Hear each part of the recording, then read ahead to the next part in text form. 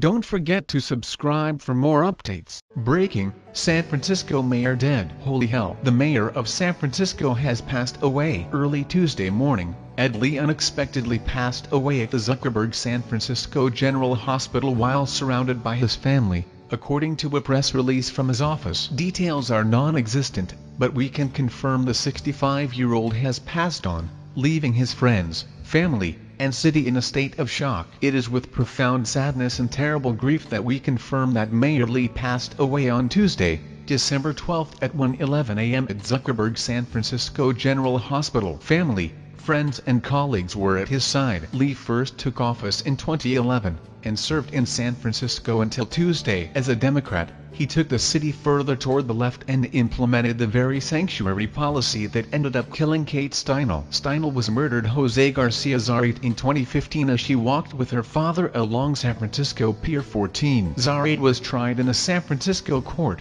and thanks to the city far-left population, was acquitted on all charges except a misdemeanor gun possession. Steinle's death sparked a nationwide conversation about the danger of sanctuary policies and local governments ignoring federal law, with San Francisco at the epicenter of the conversation, although it was by no means ground zero for an illegal alien killing an American citizen. As for Lee, reactions to his passing were mixed, but many conservatives took to Twitter to mention the obvious. Karma has a way of catching up to people. San Francisco Mayor Ed Lee has died. I hope that the face of Kate Steinle haunted him into an early grave. Hope the first person San Francisco Mayor Ed Lee sees after traveling to the other side is Kate Steinle. San Francisco Mayor Ed Lee suddenly dies. I'm not saying the Trump curse is real, but the Trump curse is real. I would say RIP, but politicians from SF have no souls. Merry Christmas, Kate. Sanctuary man is gone. The big payback. San Francisco Mayor Ed Lee, who led the city during a development boom fueled by unprecedented tech wealth,